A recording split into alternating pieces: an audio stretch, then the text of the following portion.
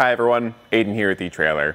Today we're going to be taking a look at the Yakima SkinnyWarrior and seeing how it fits on the top of our 2023 Subaru Outback. The SkinnyWarrior is going to be a rooftop basket capable of carrying a wide variety of different cargo and bags.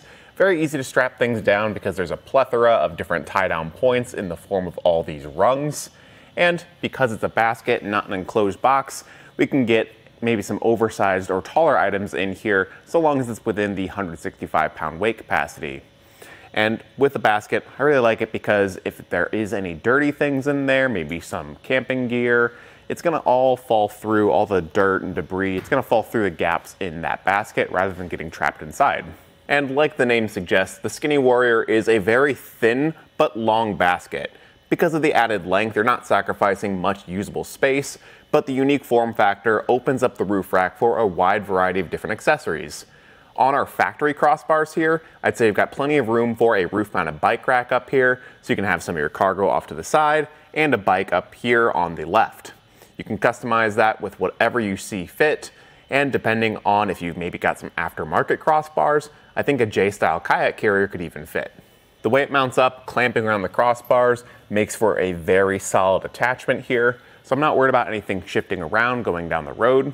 And one thing I will say, if you do plan on putting other accessories on the other side of the roof rack, be very conscious of the weight capacity, because your factory roof rack is going to have a slightly lower weight rating than most aftermarket crossbars. And with the weight of the basket, the weight of your other accessories, and everything loaded up in them, you might find that you're quickly hitting that weight limit for those factory crossbars if that's what you're using. The front end is going to have a wind deflector on here to help limit our wind noise going down the road. You'll still hear it whenever you are driving, just because anything on the roof is going to add a little bit of drag and noise, but it will help. And it's completely removable, so if you want to take it off and maybe get some longer items like some lumber and pass it through using the basket as a way to provide extra support and tie it down, you can do that too.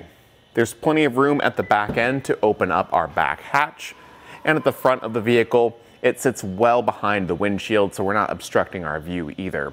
I'd say on the roof, it fits really well, and it looks good too. It's going to be constructed of a black powder-coated steel. The powder coat's going to help it resist rust and corrosion over time, and the steel construction is going to be very strong and good for tie-down straps. So these smaller bars here, if you do use something like a ratchet strap that's maybe putting a little bit more pressure on it, I don't expect that they'll bend or warp over time.